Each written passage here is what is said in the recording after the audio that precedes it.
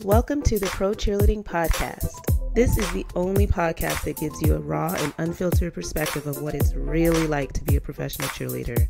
Whether you're currently on a pro team, an alumni, or really curious about what it takes to become a pro cheerleader, the Pro Cheerleading Podcast gives you all the inside scoop and hot topics in the pro cheerleading industry and in-depth interviews of current and former cheerleaders. I'm your host, Mhkeeba. Join me every Wednesday as I reveal the truth behind the Poms.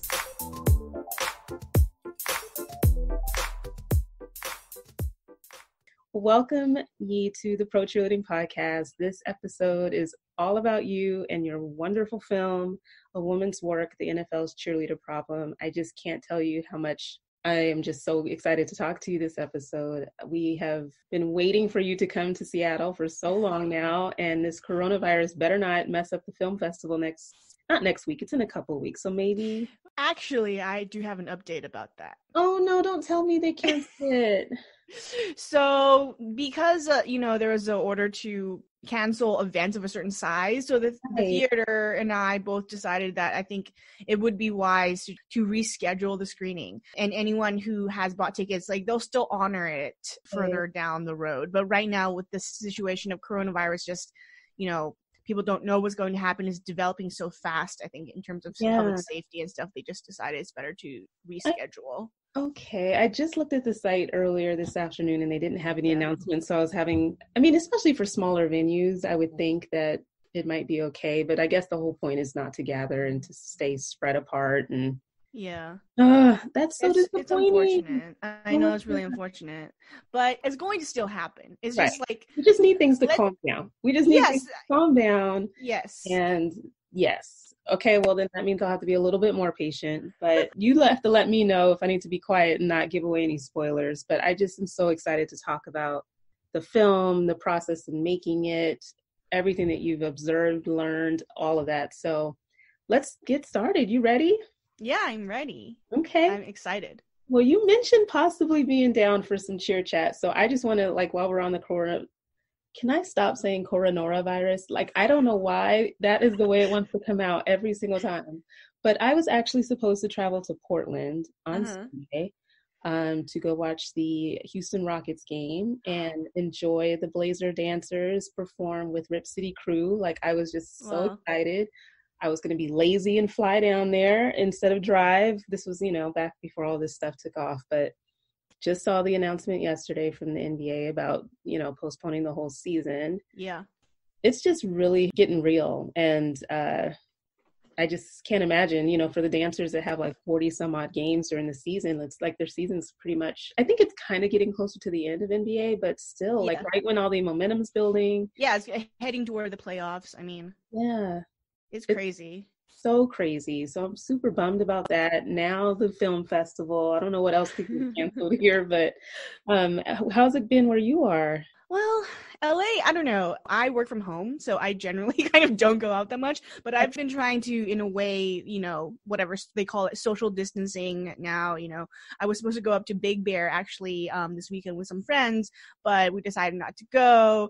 And so it's a little weird. I don't know. Definitely a lot of uncertainty. You don't really know what's going to happen. Plus my family, I was born in China and lived there till I was 6. So a lot of my family is in China in a city called Chongqing, which is maybe an hour away from Wuhan, where the epicenter of this happened. And, since December, it's been there's a social media app called WeChat, which Chinese people use to message each other all the time. I got kicked off of WeChat for some reason. What? Did you say something politically sensitive? No, I don't even know what happened. It's not to cut you off, but when I was at Starbucks, I became buddies with some of partners from our Shanghai office. And so they put me on WeChat and we were going back and forth, sharing pictures from their visit to Seattle. And then all of a sudden I couldn't access the app. I couldn't download it again, nothing. That's so weird. I like that app though. It was fun. Yeah, it's fun. It's a combination of Facebook and a messaging app. Yeah. But it's just been constantly updates on what's happening. My uncle, my family, they don't go out. They alternate according to your house number, they alternate days where you can leave the house. So you're actually not allowed to go out. And my grandparents are in a senior living home. and no one is allowed to go in and out. My grandpa's 95, so he's just been really confused. Like, he's pretty much deaf, so he can't really hear, and so communicating with him has been horrible, and he's had some health issues, and he had to go to the hospital. So it was just like really scary for a long time, and now it's kind of finally hitting the US, and I'm not sure what the government is doing right now. Like, I'm kind of very confused about that, so that doesn't really help calm your fears. No, not at all. I can't even listen to the press conferences because I'm like, like every moment is like, are you serious? Yeah. Like, well, the latest rumor is that the National Guard is on its way to Seattle, like, as we speak. And no way. Yeah, who knows? To do that's what I'm figuring out. Like, are you going to make sure we don't leave our house? Like, I think it's just extremely confusing and it's kind of scary. Now my kids are going to be home until April 24th. Wow. Are they in college or high school or what? High school and middle school. And so, wow.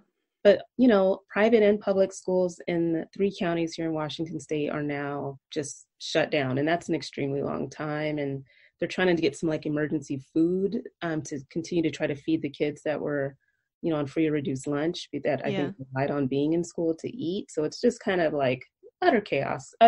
Yeah. But, and I wonder if this is going to impact, the NFL season.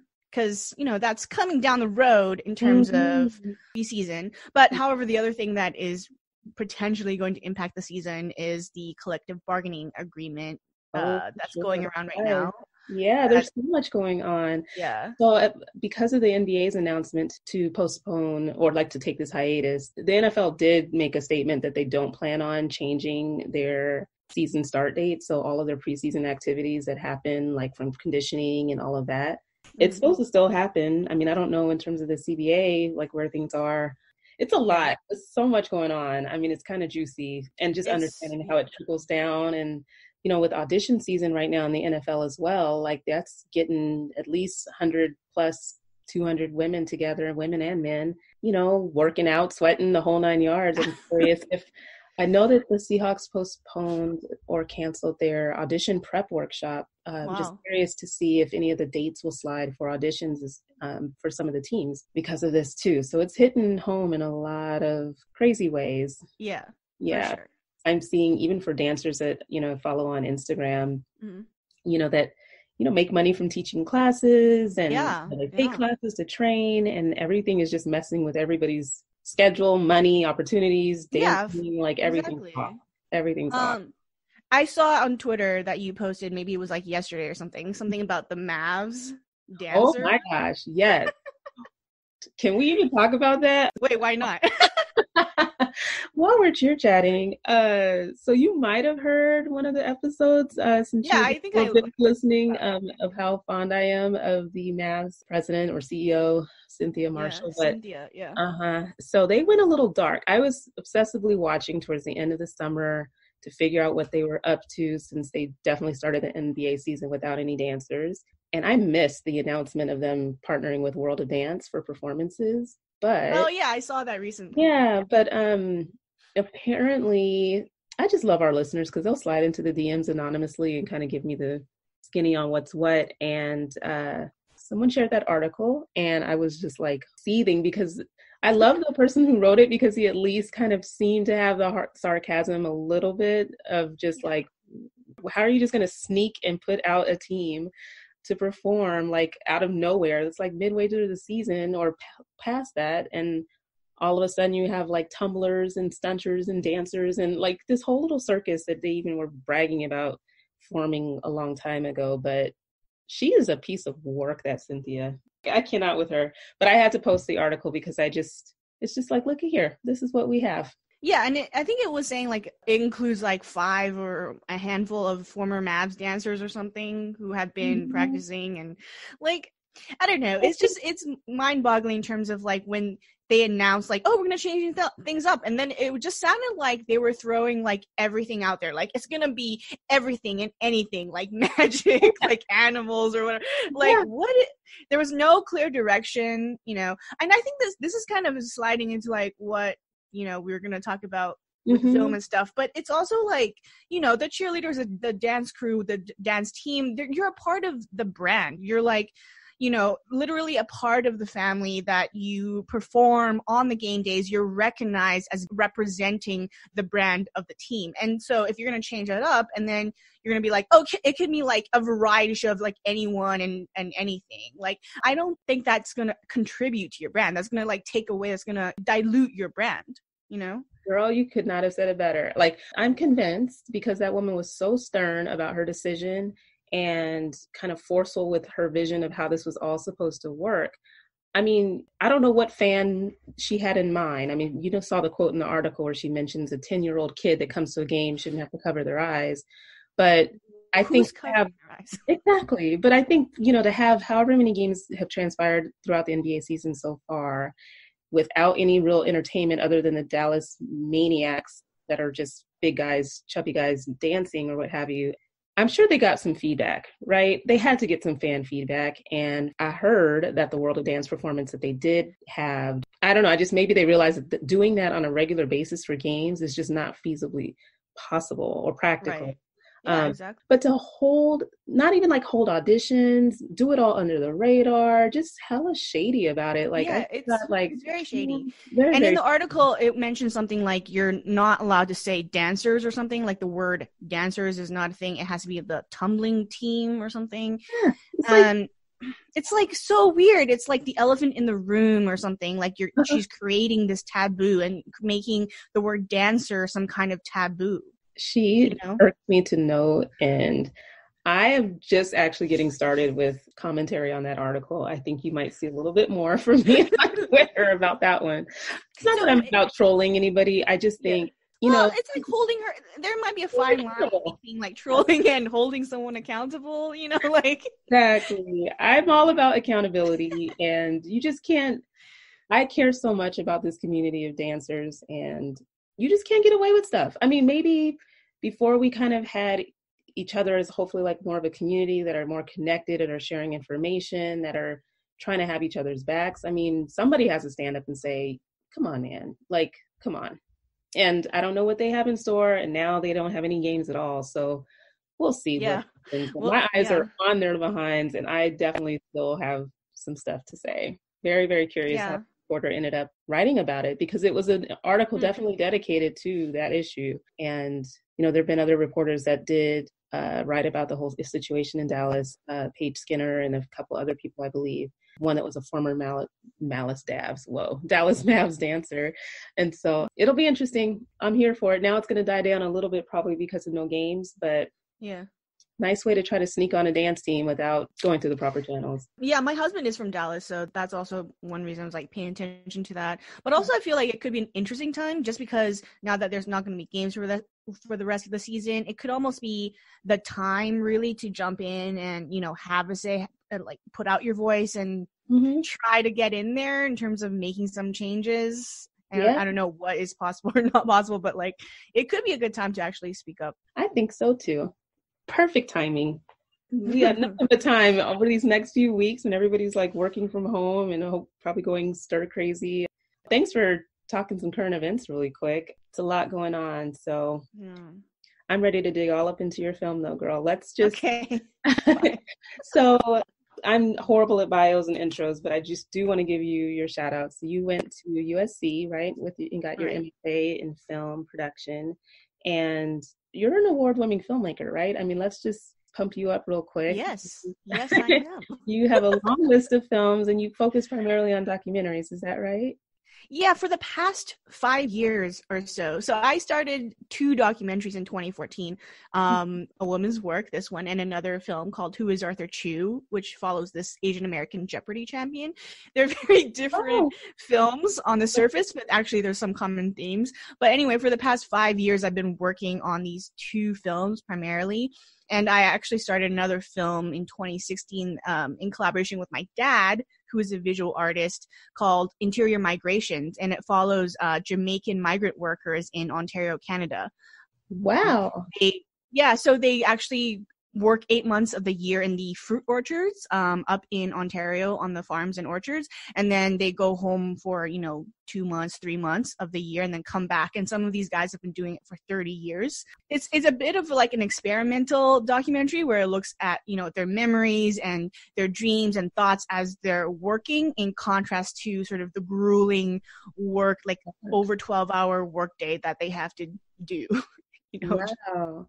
So how is it even for you to do more than one film at one time? Maybe that's just a really naive question, but that sounds super ambitious and impressive to actually manage everything that goes into film production for more than one film at a time. It is a lot of like multitasking, balancing the different productions. But one thing is, with independent documentary filmmaking, like I'm not working for a big corporation like whatever Vice or I don't know, whatever other network. I'm working for myself, and then I find funding for my own projects. So it's kind of like a small business / freelance type of work where you're just managing your own projects, and funding comes in small chunks. So we get a chunk of money for development, and then we get some more money to shoot something, and then more money from a funder to develop it further and keep going, and then another chunk for post-production. So it's really like finding the funding like piece by piece. And so sometimes if you don't have funding, you're not shooting or you're not really doing anything because you can't afford to pay people or whatever. So, and also, like for the films that I did finish, I'm not filming with people like every day, or every week. Like we will schedule, like, for example, for a woman's work, I had to fly to Buffalo a lot because one of the characters, one of the women is from Buffalo. She was a Buffalo Jills dancer. So we would schedule like 2 weeks, shooting in Buffalo, in this time period. And then we would come back to LA, download the footage, look at the footage, try to get more funding, and then go back like a month or two later. So within those breaks, then I can hop onto, some of my other films that I've been working on. And so it's just like a juggling act. No, that's good though. That probably also keeps your brain stimulated to some extent. So you're completely burnt out on like one project at a time, and being able to have a diverse portfolio of things that you're looking at is probably helpful. Exactly. It's a lot of variety. And I think for me, I feel so honored and privileged to do my job. I mean, I think I've heard so many cheerleaders say that too, that they're honored and privileged. But I truly am, because, I'm allowed to like talk to people I would never ever talk to if I didn't do this work. I get to understand them. I get to ask them about their deepest fears and their passions, to be a witness to all the highs and lows, the joys and sadness of their life, and really try to piece that into a story and share it with more people. So I think that's an honor, and it's real. These are real people. It's not just actors that get paid to play a role. Like, these are real people with real lives. And I think a lot of filmmakers sometimes don't treat that with as much respect as they should. Like, filmmakers expect a lot from the people that they're filming, like, oh, I need this for the scene or whatever. But I really try to give respect and power to the women in my film. You can definitely tell. So everybody, I did get a chance to see the film, and I really can't wait for you all to see it. So I'm going to try not to just talk through every point, because I want there to be some reason to just hold on until you have an opportunity to see it for yourselves. But I did feel like you were very, very respectful to the women in your film, especially in those tougher moments. I just felt like there was grace, for lack of a better word, and never a time where I would have been like, oh my God, I would have want the camera out of my face. You know what I mean? Like, there were some tougher moments, I think, that you captured in the film, but in a way that gave it, I think, the right space that it probably needed in that moment. So very well done. Seriously, Lee. How did you end up selecting this topic to focus on for this film? People always ask that with a slight hint of kind of like incredulity, like when they look at me like, what made you, as you want to do this film? And I always tell people the story about, I, again, was born in China, raised in Canada, didn't know anything about football. We didn't have cheerleading.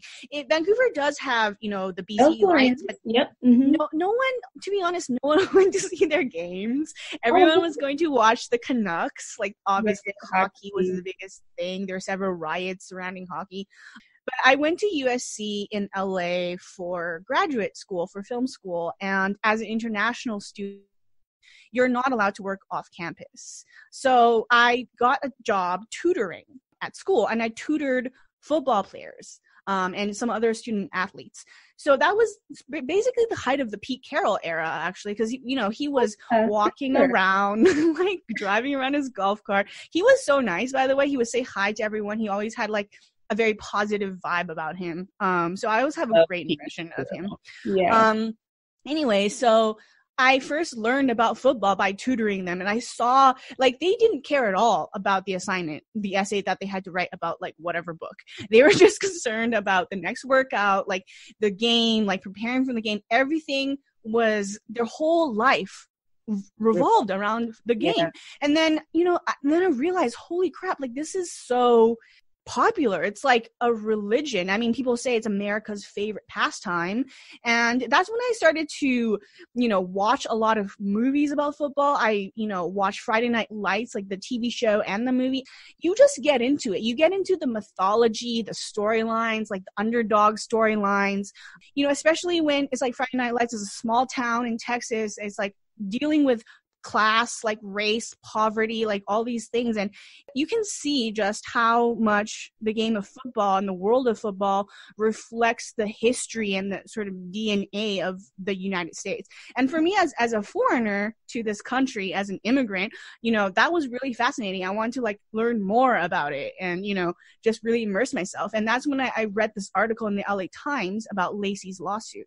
Mm-hmm. I said she was paid less than minimum wage when you factor in all the hours that she worked for practices, everything, and like what she was paid at the end of the season, which by the way is illegal because you have to get paid in California every 2 weeks, actually. Mm-hmm. Anyway, so that just blew my mind. And I think for me also, this is a personal film because it's about women. It's about inequality that we all face. And for me, born in China under the one-child policy, I was not welcome when I was born. That's like this original trauma / scar that I hold in myself. And I think, you know, a lot of women hold that scar when you realize you're a second-class citizen. You're not treated as equal to men, and to no fault of your own. You didn't make that choice to not be a man. Like, you know what I mean? And that's something that is very unjust. When I read that article, that just rang true to that part of me that has always felt that way. And, you know, I felt like it would be a really interesting opportunity for me to look at sort of the power dynamics, the gender dynamics of this multi-billion-dollar industry, while also getting to know this woman, Lacey, like how, you know, where did she come from? How did she get into cheerleading? What was her dream? Like, what made her decide to actually go through with the lawsuit?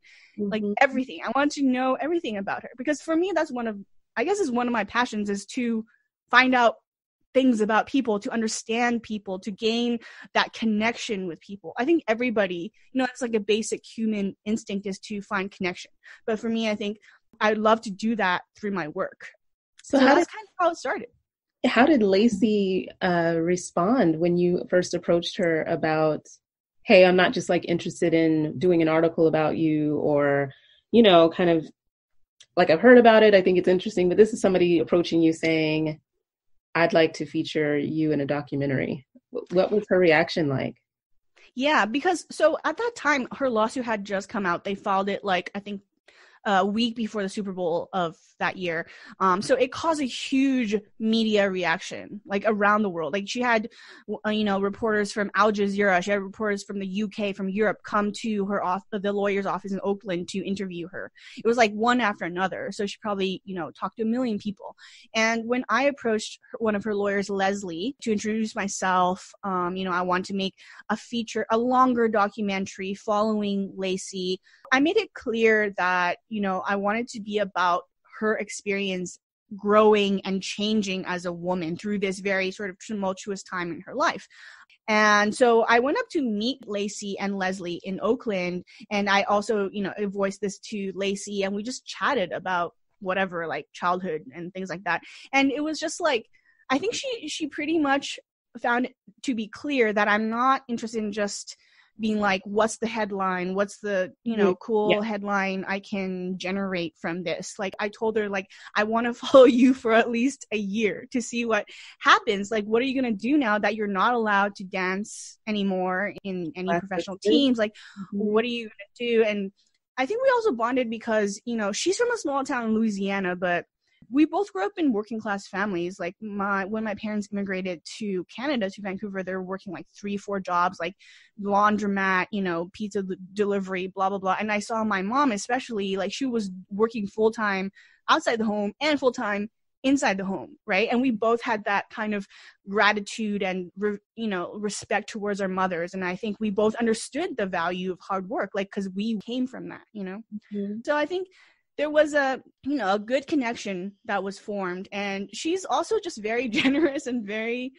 open. It's like that Southern hospitality thing. Oh my gosh, both of the women in the film, but yeah, Lacey absolutely had the Southern charm and very open and sincere, I think, in every way, in the way that she represented herself. I mean, you got a glimpse into her whole entire life. She had babies over the time that you guys had been filming. So much bravery with her. I mean, she was the first one. Because I think there's a perception of like the women that maybe have come forward and sued their teams for wages or treatment or what have you, that they are like attention seekers or that they're doing it for some wrong reason, whatever that could be. But, this was a woman who had cheered in the NBA or danced in the NBA. Yeah, for the Golden State Warriors. Yeah, I had a wonderful experience, thinking I'll just go and cheer for the Oakland Raiderettes, probably expecting a very similar experience to what she had at Golden State, only to find that it was drastically different. I just really appreciated just her firm, very kind of straightforward discussion of the light bulb that probably went off for everybody, right? Of, hey, this just doesn't seem right. Just curious how that sparked off, because I'm just really glad that she was open to being followed throughout that experience. Yeah. And especially I think the first one.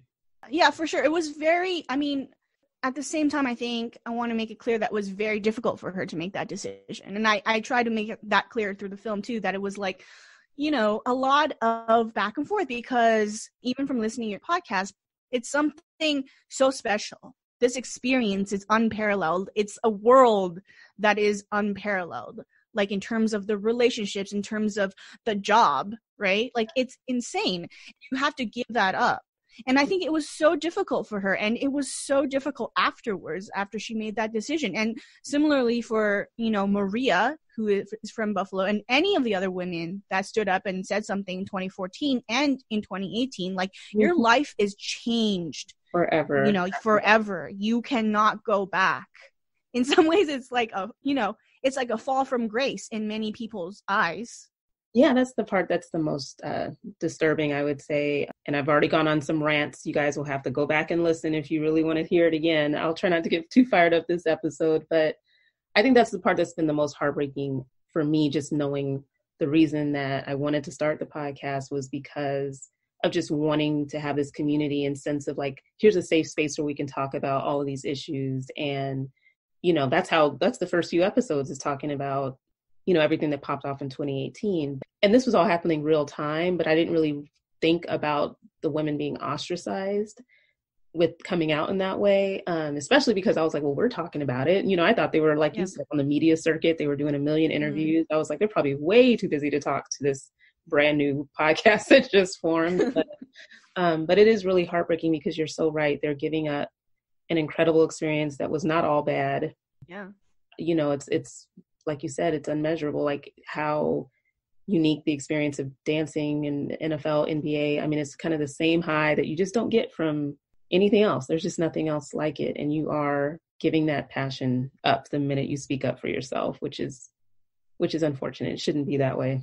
That was one of the things I think too that tugged at my heartstrings, was just knowing what it's like in after retirement, where you're trying to find your way of like, okay, what am I going to do to kind of tap into that passion? But even if I'm not doing the same exact thing. And, you see Lacey going through that of getting back to teaching dance to little kids. And, but that's a lot to try to work through, especially while you're going through a dragged out litigation process.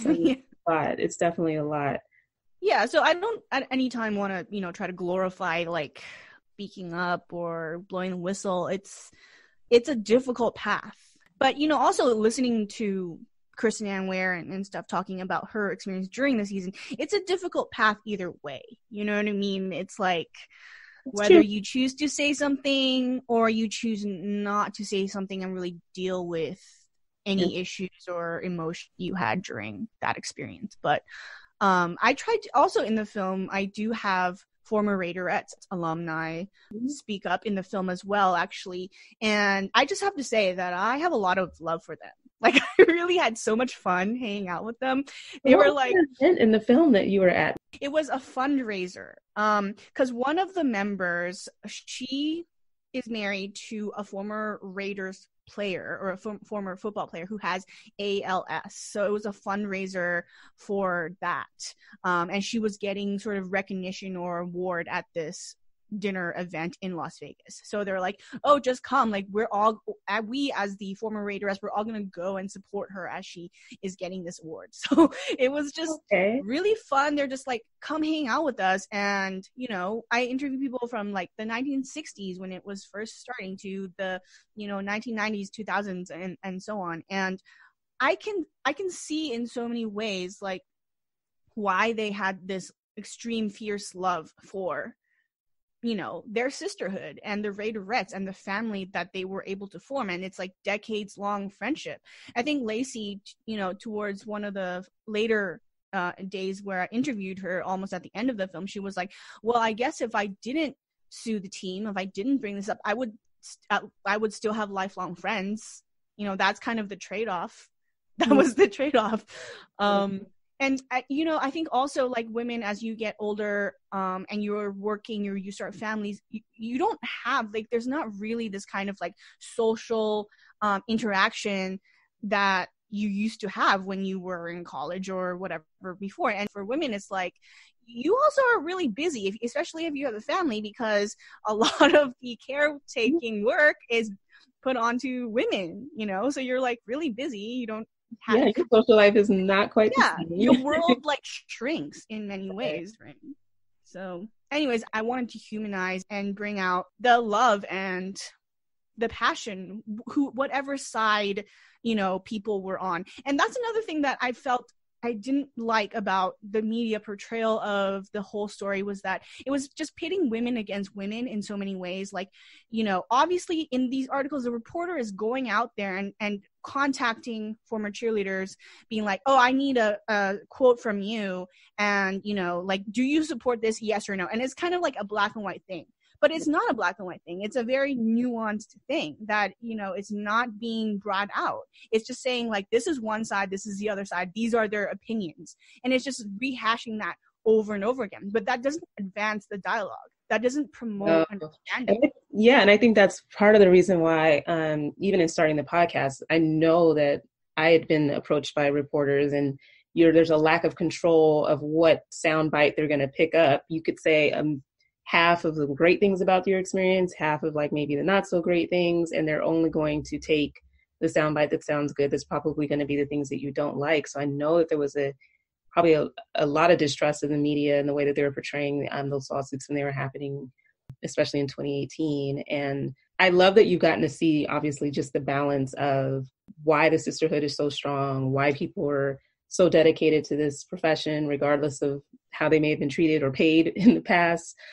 I just think it's great to have that portrayed in a film where, I mean, I know you don't have footage of showing exactly what they love. And I thought it was amazing that you were able to get just that alumni perspective. I mean, I know when one of the alumni mentioned, like, it was almost like she said it like, I feel so sorry for her because she, you know, she missed the boat of like what this is all about, you know, and this is about the friendships and the sisterhood.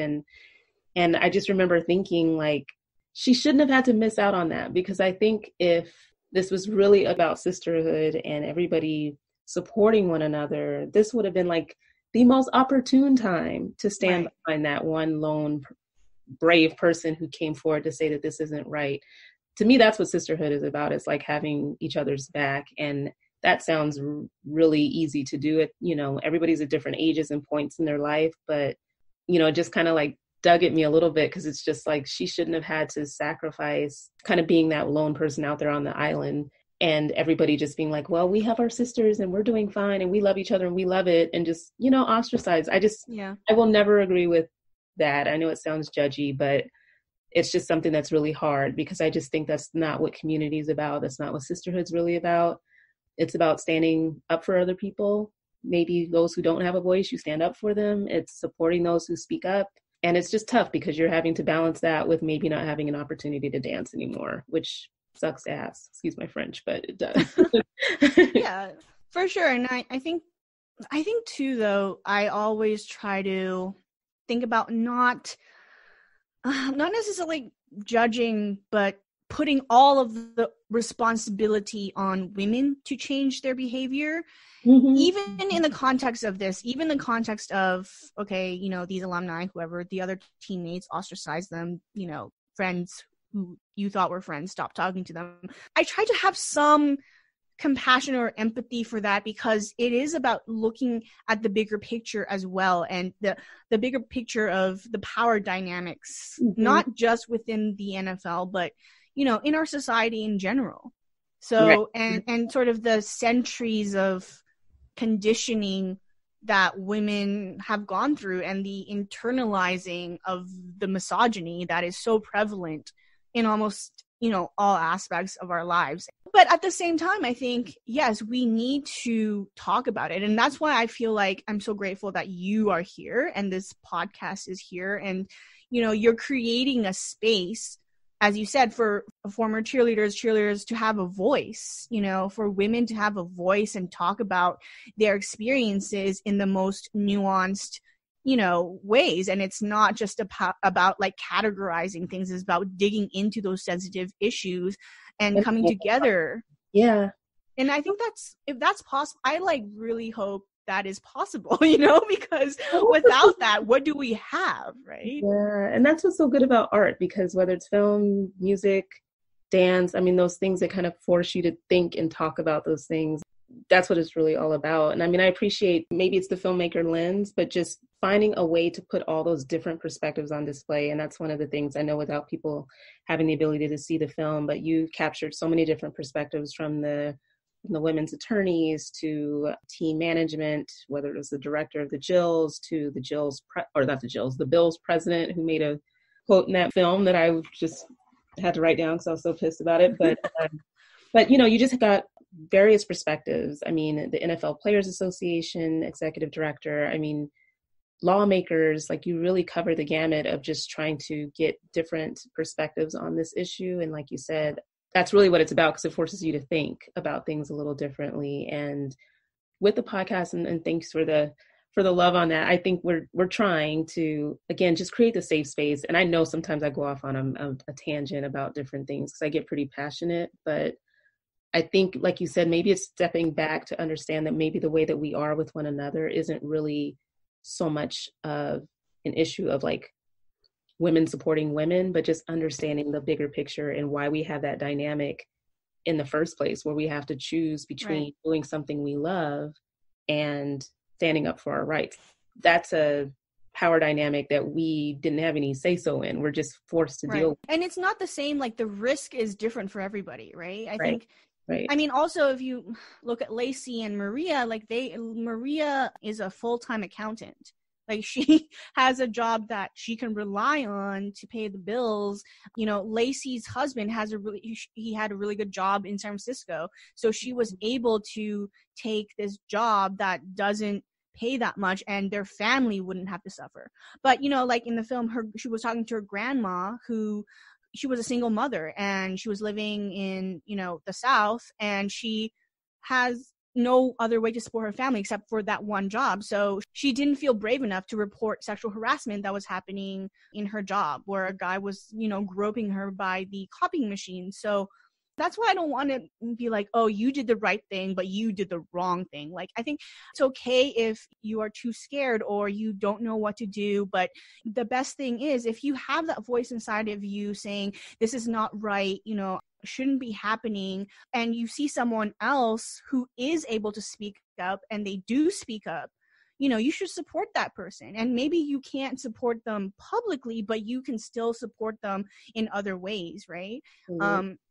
And I think in the film, like, there's a scene towards the end with Maria. She finally reaches out to a few of her former teammates because That was amazing that they agreed to it, that it happened. Like, I yeah. was really moved by that moment.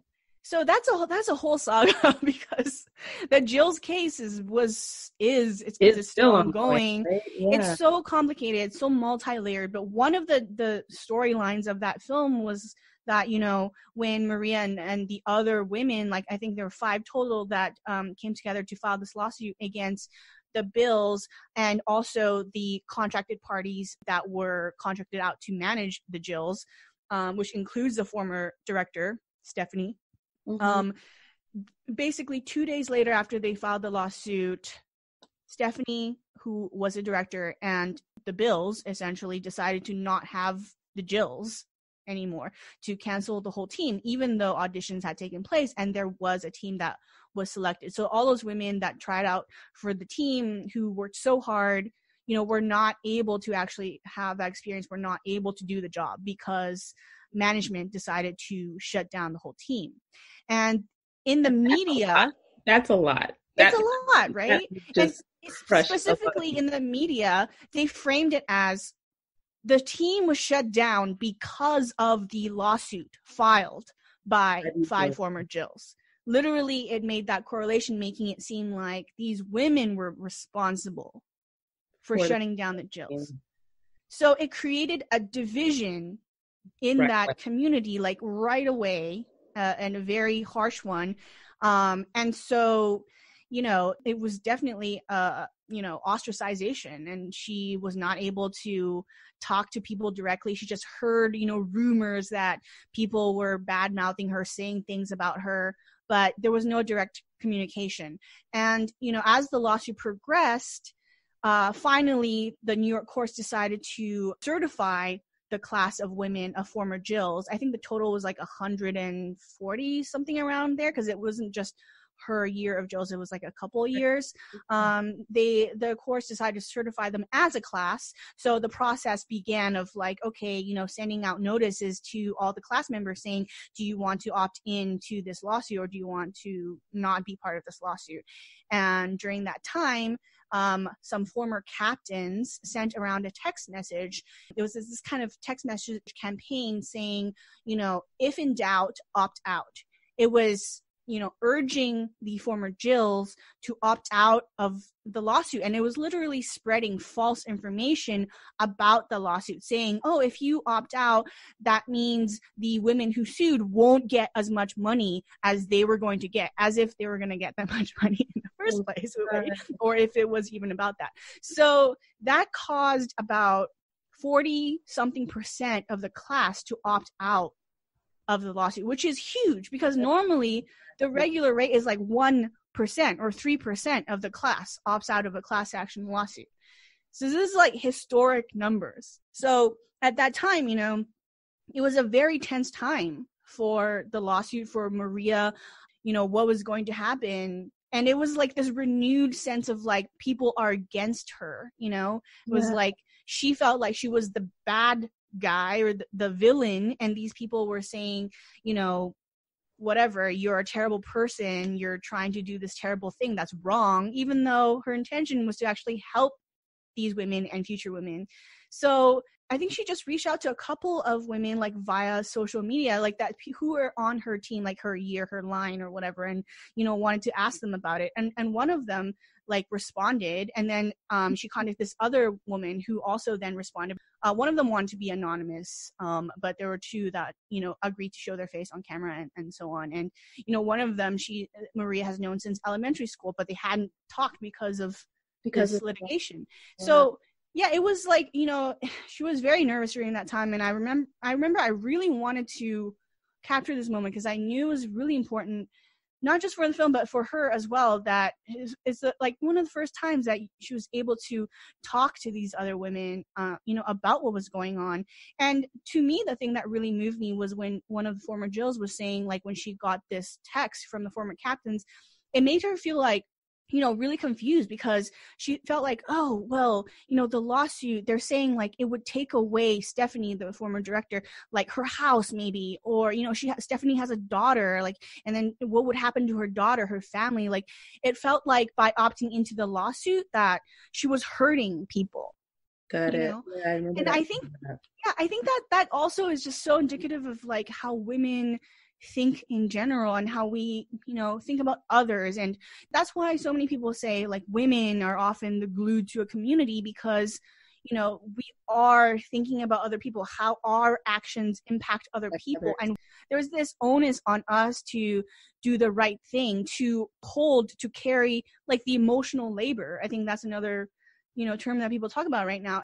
It's a very real thing that, we have to do. And you can see this woman, this former Jill, struggling with that decision, but it shouldn't be about that, because it's like the lawsuit is about doing what's right for yourself and for others. It's something that you should not feel guilt over. It's something that, it's a good thing. And I think it was just clouded with all of this surrounding negative. Yeah, exactly. It's not like Maria would have had the ability to like, none of this is, I'm sure, like planned and mapped out from a PR perspective, or at least just, PR for your own team to, share information and just say, this is what it's all about. This is how it works. This is how class, like, there's no probably room for any of that where you can have any opportunity to present your side of the story, the facts, the information that you're getting from your lawyer to help frame up what this looks like. Because litigation's scary, and there's so many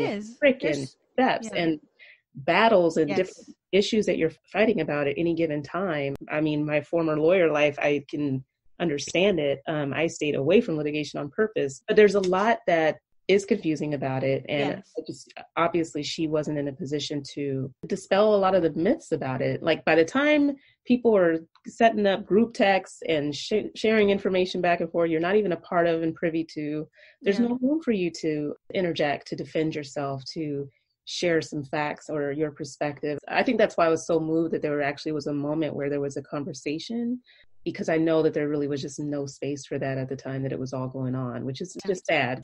You check me, if I'm talking too judgy. But, there's so many factors, right? There's age, there's just how you feel about this one opportunity to dance, that you've been working your butt off. This is your rookie season, and you're just pissed because the team's taken away. And, and maybe you just aren't in a space where you are able to take a step back and think for yourself, like to do your own research, to not everybody's got some personal lawyer that they can reach out to say like, hey, do you think I should join this class action? This is what I like. There's just actually, like, the lawyer, Maria's lawyers, and the other Jills who sued their lawyer actually put out this public notice basically saying like, anyone who has questions can just call me in the office directly. And here's the information. Like, they put out a press statement or something like that. But it's you can see how people will be hesitant to even make that call, because it's like, oh, what if someone hears that you called their lawyer and then they spread some rumor about you, like, oh, this so-and-so did this, did you know that? And then you're suddenly in a weird position. Right. And then you probably don't know, like, I mean, I can imagine, I mean, we were just talking about teams being taken away and then who sneaking them back in. You don't even know if people were trying to tread lightly just because they're hoping, just in case, that the team comes back, that they want to stay in kind of good graces so that they still have an opportunity to dance. There's so many factors that go in. And it's like, and obviously people engage in like favoritism and rewarding the loyalty, like, oh, okay, you remain loyal, like, I'm going to reward you, you're going to toe the line, you're going to do exactly as I say. Like, that is the culture, right? Like, you tell me, I don't know. No, you're so right. It's like you get on board with the program, you drink the Kool-Aid, or, shut up and dance, or there's limited space to have a differing opinion, put it that way, when you are trying to balance that with an opportunity to do what you love for those however many months of the year. I mean, it's such a small, tight window, and I get that there's a lot at stake. And I mean, who am I to judge what goes into that? But it's just amazing and fascinating to see if people don't take a step back to try to think critically about something, or or empathize to put themselves in the shoes of the woman that, I mean, this makes me think of like both Kristan's story and I think one of the Texans cheerleaders, but for the most part, people are witnesses to what's going on. Either they're a victim themselves, they're kind of going through it on their, they're also not getting paid, or they saw somebody get duct taped, or, it's not that hard to put yourself in another person's shoes because you're living it too in some way, whether it actually happens to you or not. And maybe it's a maturity thing, but it's like trying to think for yourself. And especially in a world of misinformation, and that applies generally speaking outside of this world. Like that's today with coronavirus rumors every time you turn around. I mean, you have to kind of take a step back, process information, try to do your own research, think for yourself what makes sense for you. Should you send you know what I mean? Like you have to kind of think through so that you come to a rational decision that's not so much driven by fear. Yeah, I think that's the key thing. And I think that's, but when you're immersed in this world or culture of fear, it's hard to extricate yourself from that, right?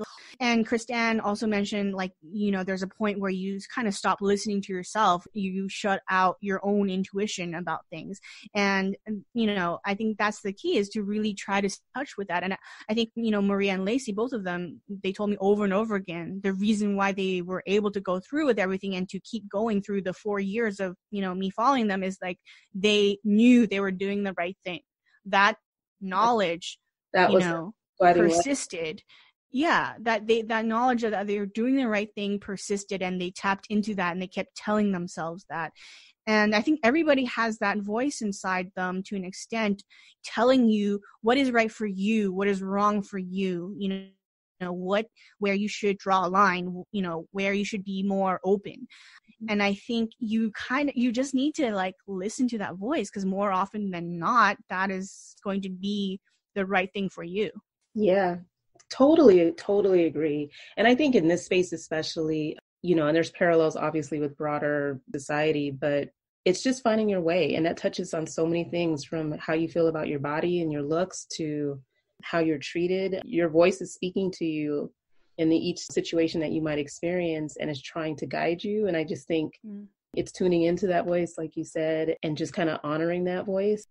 That voice for me is like, that will make me quit a job, even without a job. I mean, I've done that in my career before, because that voice is so strong where I can't even ignore it, but that's just part of, I won't say it's a woman thing, but I just think we have such a strong sense of intuition, and we're so in tune with others, and, but we also have to be, what's the word I'm looking for? I think sometimes our compassion for other people can trump how we feel about ourselves, and wanting to kind of look out for ourselves in that way. And the women were just super strong in the film to have that be their guiding force through it all, to come back to kind of reinforce and like, no, you're doing the right thing. That says a lot, that they were able to have that ground them. Yeah. And I also think I tried to, in small ways in the film, show that even though in a lot of the film, they're very alone, like Lacey and Maria never meet each other in the film. And in a way, Lacey starts off the film because she was the first woman to speak up. And then Maria's story and the Jill's lawsuit rounds out the film, because there's so many things that happened with that lawsuit. So I wanted to create the sense of passing on the baton. And sort of towards the end of the film, when we finally hit 2018, after the Me Too movement, and like all these other women join in, like Bailey Davis, Christina Ware, like the Texans, other cheerleaders speaking up and speaking out, even though they don't actually meet each other. I want to create the sense of like, you're not alone. There's other women out there that have experienced similar things and are trying to do something about it. And again, that's why I really appreciate this podcast again, because it's kind of like a continuation of that legacy, the ripple effect of their actions. It was really great experience to have both Lacey and Maria come to the premiere in New York and meet each other for the first time. And Maria was like 6 months pregnant, and she was afraid of flying, so she had her mother-in-law drive her down to New York City from Buffalo. Oh, really scary for both of them. And they're both like, "Oh, we're like country girls. We don't know what to do in New York City. It's like so daunting." But it was so cool to see them meet each other. And watched the film together, with family and friends and all of us in the crew. And they stood up in front of people at the Q&A. It was like a sold out show, and people were asking them questions, and people literally were thanking them. People were like, thank you. I mean, these were not anybody who was a cheerleader or worked in the, cheerleading dance or whatever, just random audience are like, thank you for what you did. And then I feel like they just felt the sense of like, coming full circle in a way of being able to have perspective on all the things that they did during these years and the path that they've walked, so far. And there was a sense of pride that they took from that. And I think that was special, even though the Jill's lawsuit, is still ongoing, even though the reality of the, world of NFL cheerleading hasn't necessarily changed that much, they can still have pride in what they did. Yeah. And the lives that they did affect. Frankly, what these women have accomplished has put a big fat spotlight on how these teams were run, how they were managed, how they were paid. And, it may still not be a perfect world. No world is, but it's better, trust, from the journey that they walked. There's no more cheating the system in terms of trying to label pro cheerleaders and dancers as independent contractors, which means you don't have to pay them hourly wages.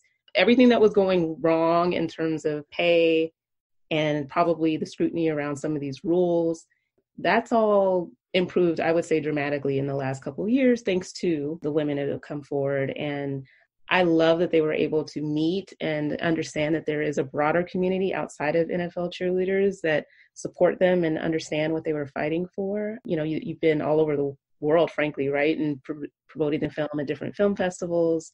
And I think it dawned on me, I don't remember where this school is located that did a play that was kind of based Carthage. Yeah.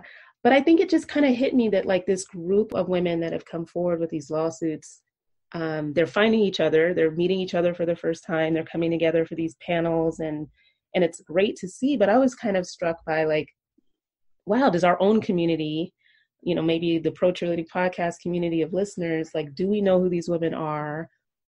Are they really like, on the outside of this circle? And I don't want to believe that that is the case. And even to the extent that it was the case during the litigation, in the heat of the moment, everybody was in their feelings and afraid and scared and not knowing what to do.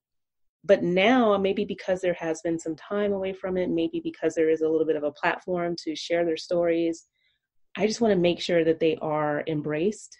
And I just think your film helps educate people about the issues, again, from so many different perspectives, and also just helps them feel like they're connected to a larger community, if that makes any sense. So, I mean, I just really want to thank you, because they probably did go through a lot of it alone.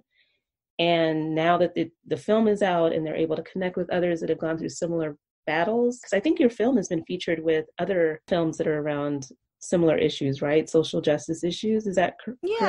Yeah, for sure. It's been programmed a lot with like other films about women fighting for their rights, women dealing with sexual harassment, running the gamut of the women's experience, which I think is so important because, like you mentioned, like I wanted to make this film and connect these dots in a way of, what is going on in our world today in terms of the women's movement, and that this battle that these women are fighting in many, many ways that they felt like they were so alone in fighting, that it's connected to a larger battle, right? And I think I've heard so many women pro cheerleaders talk about the part of the reason why they love their job is because they felt like they were connected to something bigger than themselves, that they were serving something bigger than themselves, especially Maria, because what she loved about the job was doing community events and going out and doing appearances and meeting the little kids who looked up to her. And even Lacey too, she always wanted to be a role model for younger girls. And that was like one of the things that really satisfied them in their lives. And I think now, with the film, like Lacey was like, this is another way that I can feel like I'm a part of something bigger than myself and that I'm making a difference for young girls and women, right? And I think that's another aspect of sisterhood that could be very rewarding and very meaningful is that, you know, you're coming together to make positive change, right? You're not just coming together to affirm the status quo or to, you know, affirm your loyalty to something. You're coming together to make positive change. And I think that can be very powerful. Absolutely. And I just think that, gosh, the minute that light just like clicks in everybody where they kind of see the power that we have in numbers. I know it was something that you touched on in your film, that the Buffalo Jills were actually the only team that formed a union for a short period of time. Yeah, right? in 1995. Yeah. And unfortunately, just based on dissension and people who were wanting to hold out to kind of negotiate and go through these issues and deal with them on a broader level, was kind of counteracted with people who just wanted to dance and didn't want to lose out on that opportunity. So the union kind of fell apart. But you see the efforts, right, of women trying to come together and make a difference. And I was just even thinking about, like, this is Women's History Month right now, right? And I'm just thinking, looking back on history, like, women weren't even allowed to own property till, like, the middle of the 1800s. You know, the 19th Amendment wasn't passed until 1919. Like, women weren't even allowed to vote. And it was only a segment. It was like just white women or something. Like, all other ethnicities were excluded. So it's like, you know, and then 1960s, that's when you had the second wave feminism and you had the Equal Pay Act. But it's like, you see these spurts of activity of women coming together, making change and achieving some things. Right. But then there would be like a gap or something of like darkness. And there would be like nothing happening. And there's no like, there's not this sense of continued movement. And I just really would love to see that, you know, that we should understand our history. We should understand how far we've come and, you know, acknowledge all the work that women have done before us. And that's why I want to include that, seeing the 1995 Buffalo Jills cheerleaders that did come together to form a union. Because Buffalo also, it's a Rust Belt town. I mean, it's like a union town. It has a very strong tradition of that. But it also has a strong tradition about like work stereotypes, right? Gender stereotypes when it comes to work. Like the real work of men is real work. And, you know, that's women's work. You know, like, oh, I'm working in the steel factory, like whatever. And then you're just taking care of kids. Like, so it's kind of this interesting combination of all these different opposing factors. And these women stood up and said no. And like, I read an article about that lawsuit back in 95, and it was like exactly the same language. People were like, this is not a job. You're just dancing on the sidelines, titillating men. And that's exactly, you know, the same attitude. Yeah, these articles just last year and the year before. Yeah. And like, we interviewed fans, you know, like there's a scene in the film where we interviewed Buffalo fans, and this woman was like, that's actually one of my favorite scenes, where this woman was like, well, I don't agree with the image that these women are portraying in terms of being so skinny and sexy, whatever, and what that says to younger women. And like this male fan being like, oh, they're just, you know, dancing for drunk guys at games. Like, I don't care about them. And then his friend is like, well, you're every game, you're that drunk guy who's like enjoying it. Right. So it's this like ingrained, deeply, deeply ingrained stereotypes against women, and sort of the need to categorize and put women in these categories of good and bad, to judge them. And in some ways, it's kind of like you're only able to enjoy women's beauty or, you know, skills, talent, if somehow you also at the same time look down on it and devalue it. Somehow those things have to go hand in hand, you know?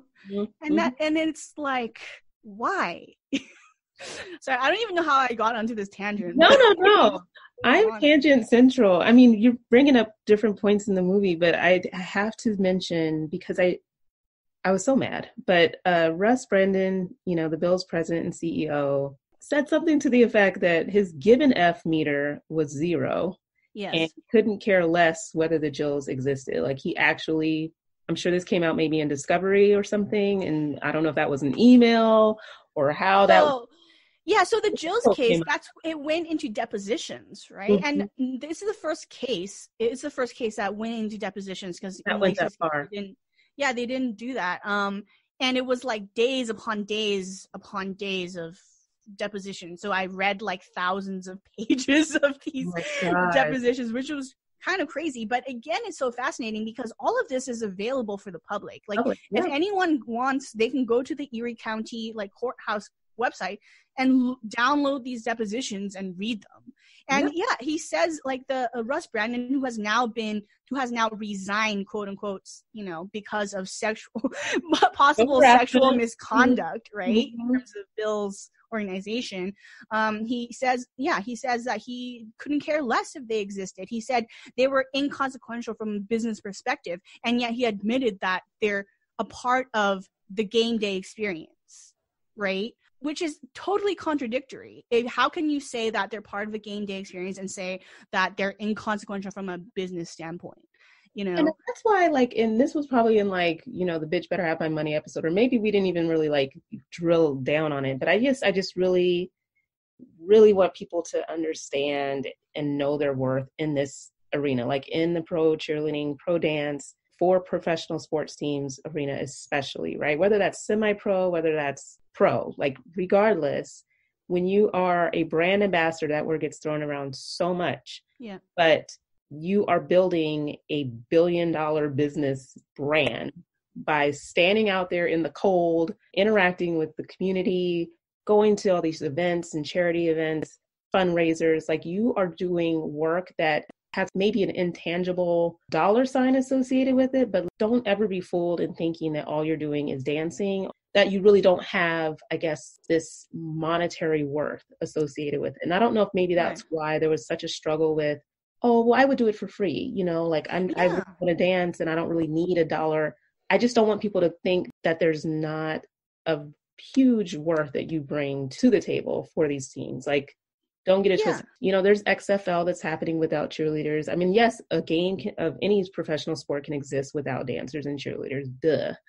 But there's an added value that we bring in being an extension of that brand in their communities, because that's how their trademarks. I mean, here I am on my little tangent, but when you think about a brand name like Apple, that brand is worth however much it's worth. Think a cajillion, right? Because of how people feel connected to that brand and what they associate that brand to mean. And so every time that you are stepping in a uniform representing that brand, wearing that logo and creating goodwill, I mean, that's the value. You're adding to it. You're adding to it. You're making that stock of that brand go up and up and up every single positive interaction that you have, every smile you put on somebody's face. And so I just think when I saw that particular moment in the film with this guy basically saying he didn't give an F and that they really had no value whatsoever, it just made me want to scream at the top of my lungs. And this is where the debate, what you'll see online too, a lot of people say that there's just nobody cares, nobody needs them,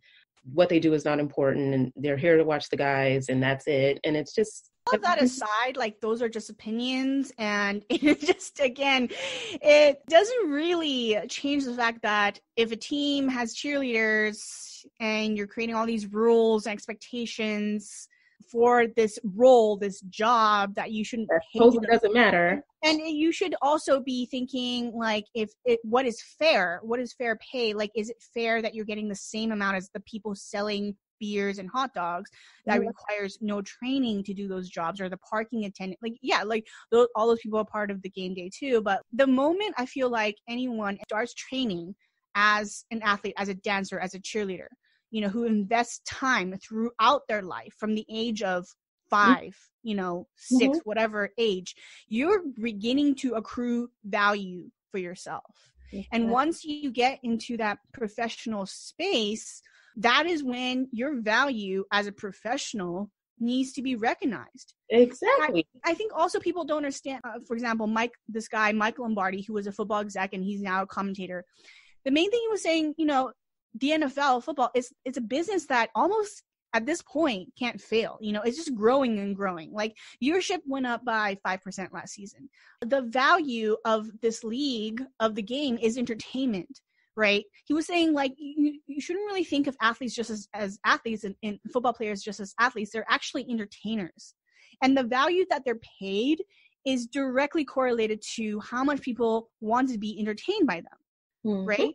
Mm-hmm. It's people often be like, oh, why are they paid $30 million or whatever? Because they have value to people, right? The value that you have should be attached, should be clear, because you're part of the entertainment industry. And people always say, like, in Lacey's Raiderette handbook, it says, like, football is the name of the game. You know, you're a cheerleader. We don't need cheerleaders. But yeah, okay, football is the name of the game, but it's also about entertainment. And as a cheerleader, that's your job, is to entertain the crowd. It's to, you know, promote that brand and to interact with the fans and the community. Like, that is value, you know? And I think that even in terms of the CBA negotiations right now with the football players, like Aaron Rodgers, we put out a statement saying, like, we as the players need to know our worth. We need to understand our worth. And that is how we're going to actually bring in essence win against, you know, the multi-billionaire owners, right? And part of knowing your worth is seeing the bigger picture, like seeing how your work is involved in this giant system, this giant industry of football, like this multi-billion-dollar industry. And it's not a shame to say, like, I need to be valued more. It's not shameful. It's not hurtful to other people. Exactly. It's just a statement of fact. Thank you. And to, you know, take it even that step further, we all have a job of some sort, right? And, you know, if I'm looking at my job for my company, I'm not going to say, oh, my job doesn't matter because they make so much more money and I'm just this peon that does X, Y, and Z. I'm going to hold my own about what I contribute to that bigger picture. I'm not going to blow it up out of proportion and say that I'm the reason the company exists and I should be the center of all things. But I'm definitely going to say that in my role doing X, I bring value to the table. I show up, I do my job, I do it well, and I deserve to be paid. And if I've performed well, I'm going to deserve a raise. And so that mindset also applies to our world of dance and professional cheer. And I think, yay, we got to maybe some like ground zero baseline of like, hey, you actually have to pay them at least minimum wage. But there's definitely something that we can take from the football players that are going through it in their own right. You know, yes, the numbers that they're working from are a lot higher, but they fought hard to get there. Yes, they absolutely did. And it's a continuous struggle because their owners are continually making a crap ton off of them. And the fact that all players aren't compensated on that same level that maybe a quarterback would. Yeah, no.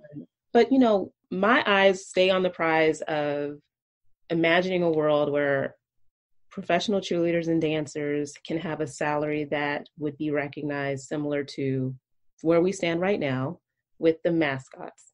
Because you can't tell for 2 seconds that the freaking mascot who wears a goddamn suit the whole entire time, interacting with fans and going to different events, maybe they do a little dance, but what is so different about the entertainment factor that they bring that is completely intangible because you have a bird or a duck or whatever interacting with humans. A pirate. You know what I mean? So you're going to attribute $60,000 of salary to this role, but you can't appreciate what a real live human can do to interact with a child and have a meaningful conversation about bullying at a school assembly, to dancing their behind off at different performances. You can't tell me that we can't move that needle, you guys, to something that's actually meaningful. Maybe it's not 60,000, but maybe we can get to like, I don't know, 30,000. Can we get to something that really establishes that we are worth so much more than where we're currently paid? I would be a happy camper. I really would be a happy camper because we have to know that we're worth that. We have to know that the time and energy that we're putting into it is worth it. We have to know that a squad of like 28 to 30 something to 40 people is still, even if you add that all up, it's a drop in the bucket compared to what's earned by these teams. Anyway, I'll get off my soapbox, but I just feel so passionate about it. I think one example I just want to talk about too is the Dallas Cowboys. I think when people are, don't know much about football at all, when you say Dallas Cowboys cheerleaders, immediately people recognize that they're almost like a brand onto themselves, right? And the Cowboys, when's the last time that they won a Super Bowl? Like the 90s or something? When's the last time they've had a fabulous season? I'm not sure, and yet they're the most valuable sports franchise in the world, not just in the NFL, in the world. And so if you're someone to say, oh, well, it's about football, it's about, winning football. Well, that doesn't necessarily equal value, right? The value of your franchise is about marketing. And, again, the Dallas Cowboys cheerleaders, that's their job. And, like Erica Wilkins, who sued the team, she said she was paid like $5,000 the first year that she cheered. And, $16,000 in the third year that she cheered, but she wasn't paid for all the hours. And then after her lawsuit settled, they gave them a raise from $8 to $12 an hour and from $200 to $400 per game, right? So again, like that, how much money? $12 an hour for the most valuable sports franchise in the world?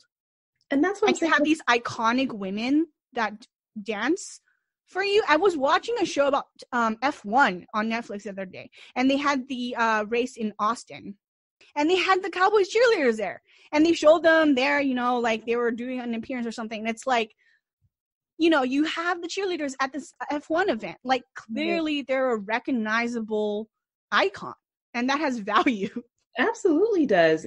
And then when you think of like the shifts that the teams have made in reaction to these lawsuits, where yes, we all benefit, and maybe it's from $8 to $12 an hour, or, a little bit more, but just imagine that pot is a lot bigger in terms of, or that piece of the pie that they sliced off to make it a little bit better for us. It's still very, very low compared to where we really should be setting the bar of what we're worth. And that takes obviously a whole lot, right? It takes a whole lot of coordination and support for us all to unanimously say, we're worth more than that.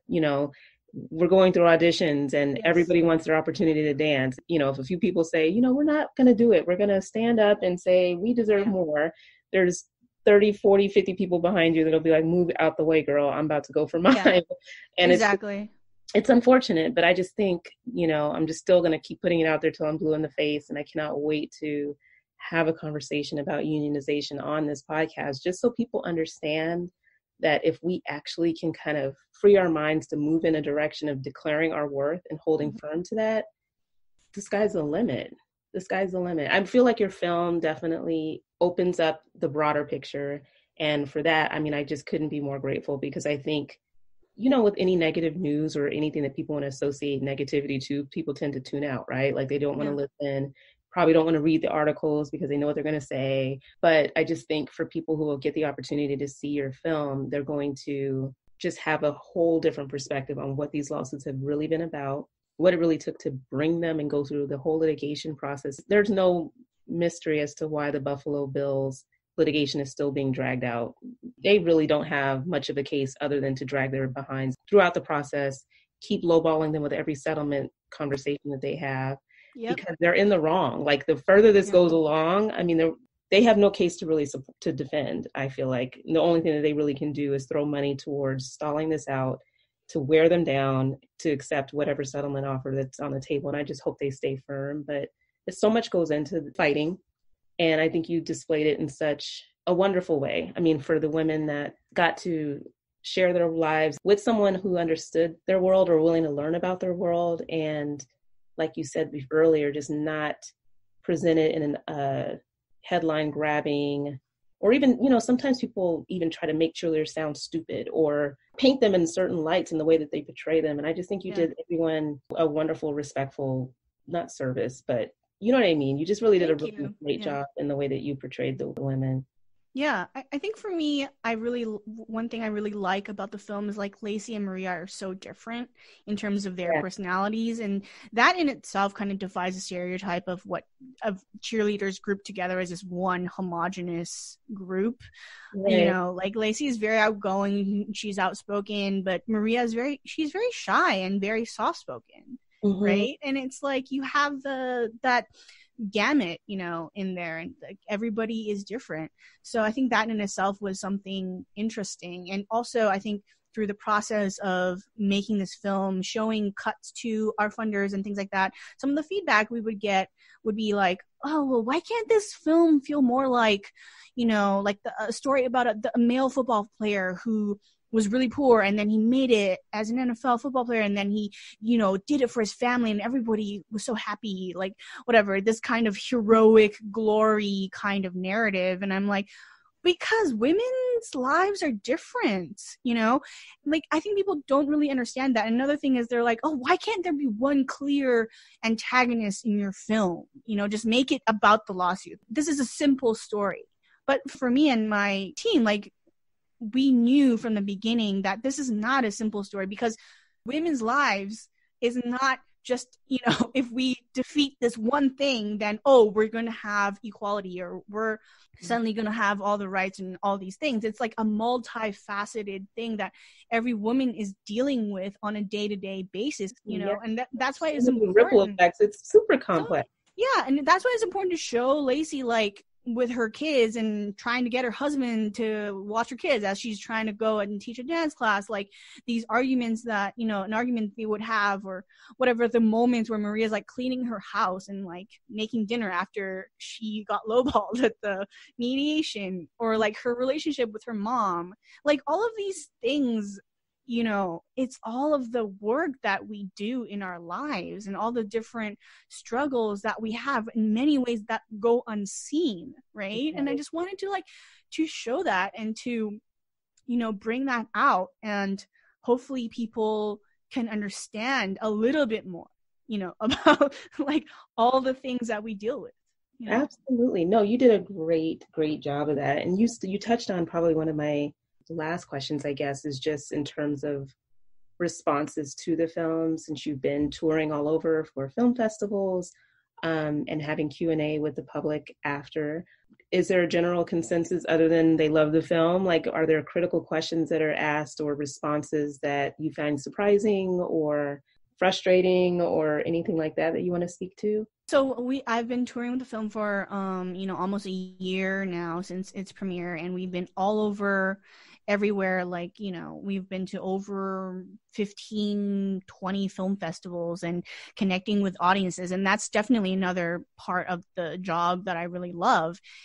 Sometimes I definitely come across people who are still dismissive or skeptical of, because, you know, and that's kind of the dismissiveness and skepticism I've faced since the beginning of trying to get this film made.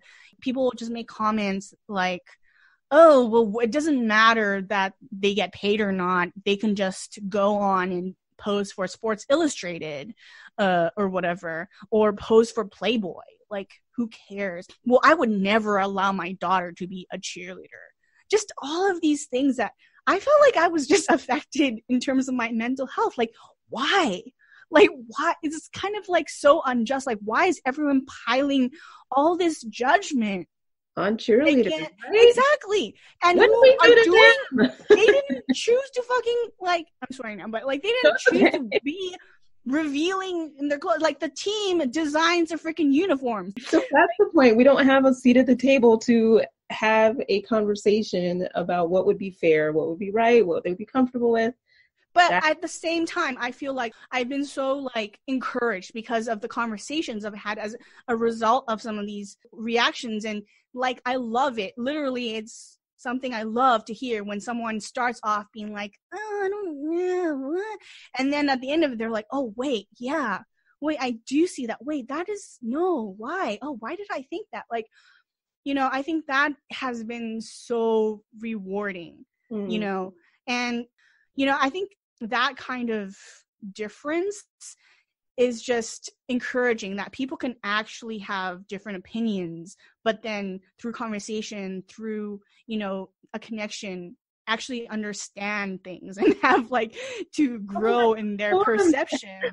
A well-informed perspective. You can have your opinion, but at least be open-minded enough to consider other perspectives, and maybe it shapes and helps form or fine-tune your opinion or change your opinion. That's the beauty of it. We're seeing that evolution where somebody can start from a very fixed, closed-minded space, and then from exposure and a little bit of education and different perspectives, then they can kind of, I would thrive in those moments as well if I were, especially in a Q&A setting where people have just watched your film, and great for the women that are able to come out and be a part of those Q&A sessions. I was really just curious, like, what the public response has been. I think a lot of the time people are still shocked when they hear about what the pay structure was, how they were treated. I think people are still shocked, even with all the press that happened after the lawsuits came out, and in 2018, like New York Times doing all of those articles. I think, it's still something that people can't believe it is happening so recently.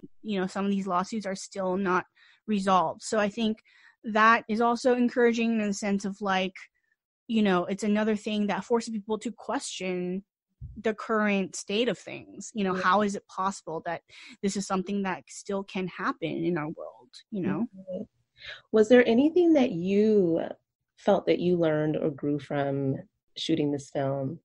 I think so much. I mean, I feel like I became an adult through making this film. Not to say that I wasn't an adult before, but I just feel like I have grown so much because so I started this film March of 2014, and that was just the beginning. And in that year I got married in 2014 over the summer. Just all these changes in my life. I finished my first feature documentary in 2017 and went around with that, the one that was about Jeopardy.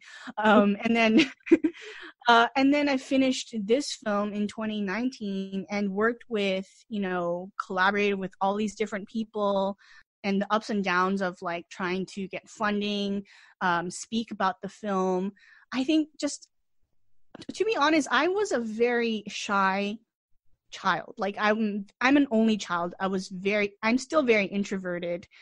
As a filmmaker, like I realized you really just need to be clear and be confident about what is the story you're trying to tell, why you want to tell it, like why do you want to be passionate about it, and I think that was just like tested time and time again of having to talk to people about the film, having to explain to other people what I was thinking, what I was feeling. Because sometimes, I mean, that's still like a work in progress. Like I still need to work on that in many ways, but I think it's just like learning to trust myself to, in the face of all these questions and criticisms, like, why are you the person to make this film? You're not even American. You didn't know what football was. Like, I feel like the biggest thing was like, people were like saying, who cares? Like and that's you're having to explain and make them understand why it's important. And it's like they're saying like this story doesn't deserve to be told. Like that's not maybe what they're saying directly, but that's what they're implying. And having to confront that, overcome that, and then just trust myself, trust my team, trust the women in the film and their power. I think that was a learning process, and that took a really long time, and it was difficult. But I'm so glad that I went through all of that. I mean, I am too. I mean, I'm, like I said, just been so excited from the minute that we kind of connected over social media, like right after we started the podcast. And I'm just super excited for you and the film's success and just the story that's out there, and can't wait till it's going to be just more widely disseminated so that everybody can get a chance to watch the film. How can people and when can people see the film? Yeah, so the film is a co-production with ITVS, which is this independent branch of PBS. And so the film will be on PBS toward the end of this year. We don't quite know what the air date is, but we are in the middle right now of trying to figure that out. And it's going to be on a series called Independent Lens, which is, a national primetime documentary series on PBS. It's really well regarded, so I'm super happy. Oh my gosh, congrats on it. And everybody can watch PBS. Like maybe you don't have cable or whatever, but you don't need cable. You can just watch PBS, and it's going to be streaming right after the TV broadcast for free online, so anyone can watch it. And then we're trying to also secure digital distribution in terms of getting it on streaming platforms like Amazon and things like that. So eventually it will get out there, and I'm really excited that it's going to have this broadcast in the middle of or toward the end of football season and, Mm-hmm. have people watch it. We're trying to also do like community screenings and screenings at schools and colleges and things like that, and get in touch with like dance programs or cheer programs in different colleges to, again, because what I really want is for dancers and cheerleaders, young women, to like watch this film, and have a conversation about it and connect it to this larger conversation that is happening right now. But I think the best thing to do is to follow our social media, which is a woman's work doc on all the different social media, Instagram, Facebook, Twitter. Yeah. And we have our website too. So people can we post all our updates and like where we're going to be screening. And it's been encouraging too, especially through our Instagram, where we've gotten DMs from dancers or cheerleaders who are saying like, when is this going to come to my city? Like literally someone messaged us and was like, I just joined a pro team and I'm experiencing some terrible things. Like, I heard about your film. When can I watch your film? I'm like, oh my God, it's coming. Like, it's coming out. Amazing, because I think it is a story that's worth telling. A lot of people are going to experience and encounter a lot that's covered in the film in some form or fashion. And even with the podcast, they're probably going to experience some things that have been touched on in various episodes. And there is a community and resources and information and people who are rooting for you to have the best experience possible, which would be being paid, being valued, and being treated well while you're doing what you love. And I just really salute you. Seriously, I will send everybody your way, obviously, with all the links to everything and sharing the updates for you of where your film will be if you're continuing to tour. I mean, I don't know if things will slow down with stupid coronavirus or what, but I know I was super pumped about you coming to Seattle, and I can't wait for that to get rescheduled. Exactly. We end every episode with either locker talk, which is like a funny story about something that you experience. Maybe you have bloopers from your filming, I don't know, or we can get to know you a little bit better with nice and light and fluffy, fun questions that you can answer and drop it like it's hot. So.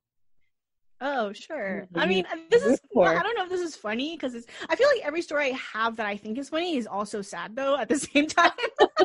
So like people, ask me like, oh, why are you making this film? Like, were you a dancer before or whatever? And I would, I recall my experience from childhood where in elementary school, it was like me and like 4 other friends, and we had like a variety show, and we tried to make up a dance, or we made up a dance to perform at this variety show, whatever. But unfortunately, my group of friends, they were what you would call mean girls, and they were bullying me, and they told me like, oh, you're too ugly, you can't dance very well, so we're gonna dance in a line in front of you, you have to dance behind us so that no one can see you. No, so literally, no.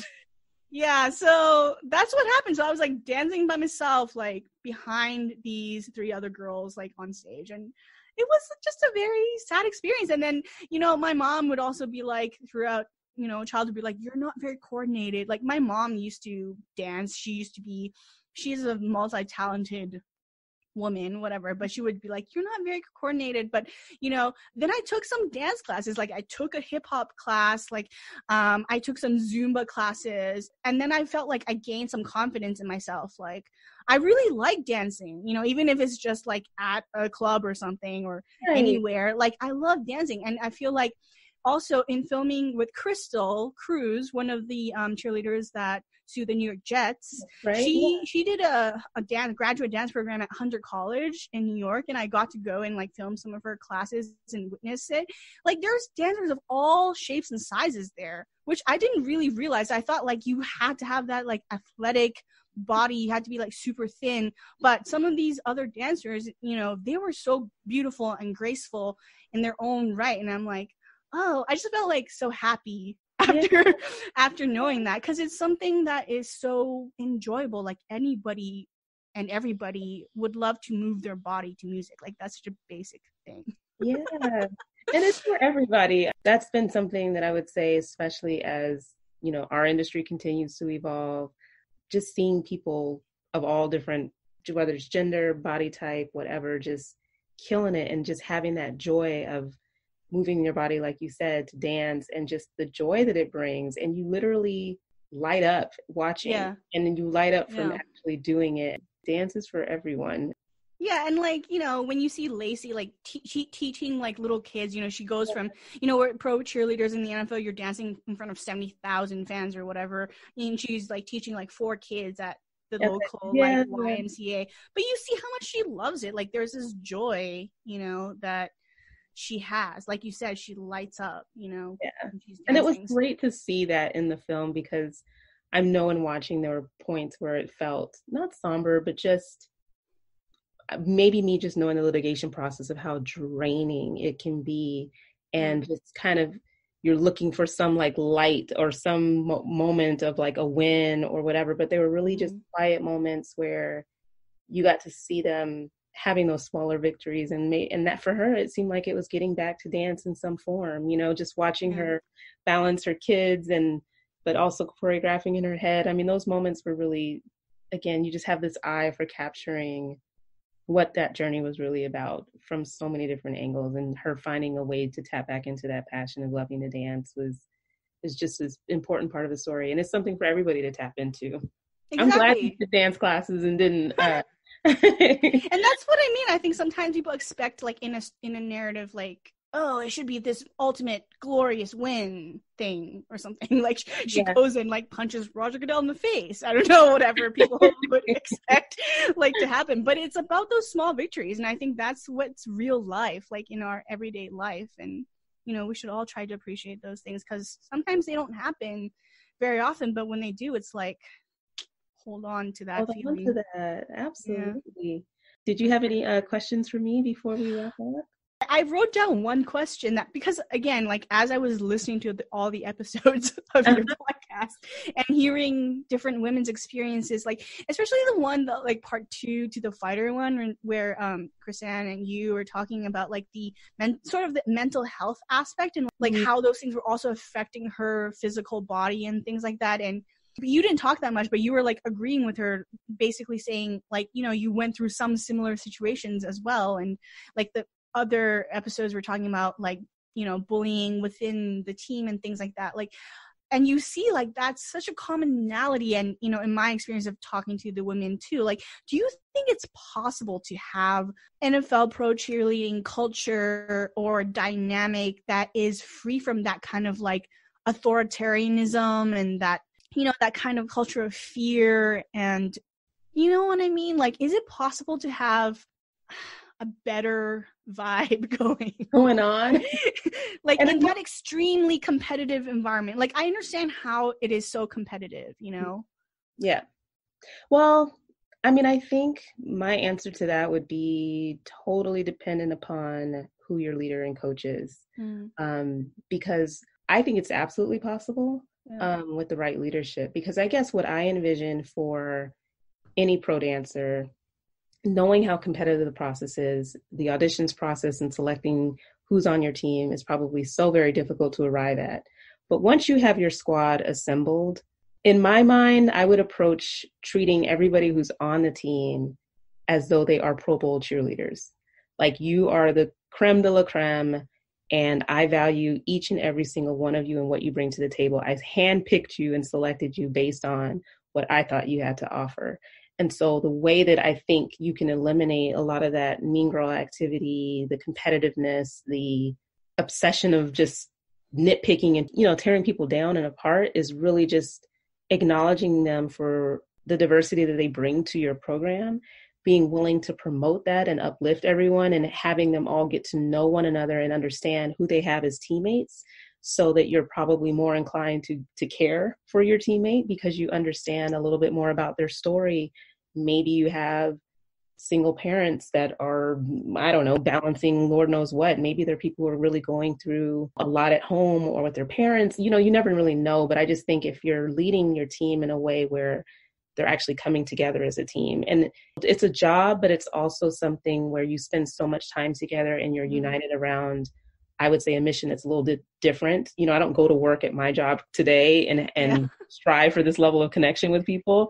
But I just think because of the role that we have is so unique as pro cheerleaders and dancers when you're on a team, I just think if the leaders actually approached it in a way where they truly celebrated the people that make up their team, where everybody shines. There's room for everybody to kind of have that spotlight. There's not one star. There aren't favorites. There are natural leaders that you recognize in each and every one of them. And then the people that you have as a squad leader are people who you know will reinforce that level of leadership and treat everybody equally on their little mini squad. And I just think that kind of mentality and that approach to leading would change the whole experience for everybody. We want, if you really do want everybody to win and everybody to shine and everybody to grow, I just think you would lead from that. And I think everybody's experience is not all peaches and cream and roses, but at the same time, you can eliminate a lot. There's no need to lead with fear. If you can be clear about your expectations, you can,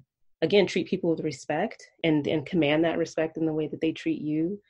And just kind of give them a sense of the bigger picture of what they're a part of, right? I mean, this isn't really about you, individual cheerleader over there who's, obsessed with yourself. And, this is a bigger picture, larger mission. And I just think if you kind of can communicate that in a way that's inspiring to everybody, where they're all proud to be associated with it, that's what it should be like. That's what I want it to be like for everybody. And I know that depending on the coach or the leader or your squad leader or whatever, it can completely change your entire perspective. And this is supposed to be the happiest experience that you'll ever have. You'll never have anything like it. So for it to be painted, because... And it's in your prime of your life. Yeah, your life, you're looking, your body's banging, you're like everything's going. I mean, this is what you train for. You can eliminate a lot of that. I personally think you can have a world as an NFL cheerleader, NBA dancer, pro cheerleader to have a very, very positive experience just based on the leadership. And of course, this is the leader of your team.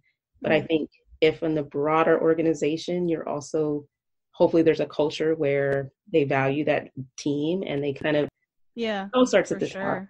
Well, I think getting this film green lighted, getting the work done, shout out to your crew and everybody that was involved in putting this together, all the people who funded the film, just super grateful that this is out there for everybody to see soon, everyone to be able to see. But thank you so much for your time and talking to the podcast and our listeners, because I think there's been a lot of interest, and this is a little snippet preview of what they can expect from the film. I cannot wait for the conversation that it generates, and we'll definitely be sharing all of your information and getting some good sound bites for people to, have a little preview, just a little hint of what they have in store. Thank you so much. I feel like we've met and have known each other for so long already, just from conversations, but I cannot wait to meet you in person. And hopefully Seattle will be a safer place to be in at that time. Thank you for all your hard work and dedication and just interest in shining a light on this world. I mean, you're a part of it now, so. There's one thing that I'm going to ask you to do is take back to all of the women that you're in contact with that have gone through this process, that feel like a black sheep. Can you please tell them, from Mhkeeba Pate from the Pro Cheerleading podcast, they're not black sheep. They are a part of this world, and they contributed to this world being a better place, and they are absolutely not black sheep. Aw, wow. I'm so grateful to hear that. They're always welcome here. We can just talk about anything other than their lawsuit if they want to. Whatever they want to share. It can be all the favorite memories that they have from their time on the team. It can be whatever they want it to be, but they have a voice. They've exercised it. I applaud them for it. And the door is wide open. So please take that. Wow, that's awesome. I will definitely let them know. Cool. This has been amazing. I will definitely post all of your information below for everybody to find out more about you and your other films and your work, and to stay tuned to when they can watch a woman's work. Thank you so much, Thank you. Thanks so much for listening to the Pro Cheerleading Podcast. You can follow your favorite podcast on social media at Pro Cheerleading Podcast on Instagram, at Pro Cheer Podcast on Twitter. We're on Facebook, on YouTube, and you can support your favorite podcast on Patreon. Until next time, keep your eyes on the sidelines.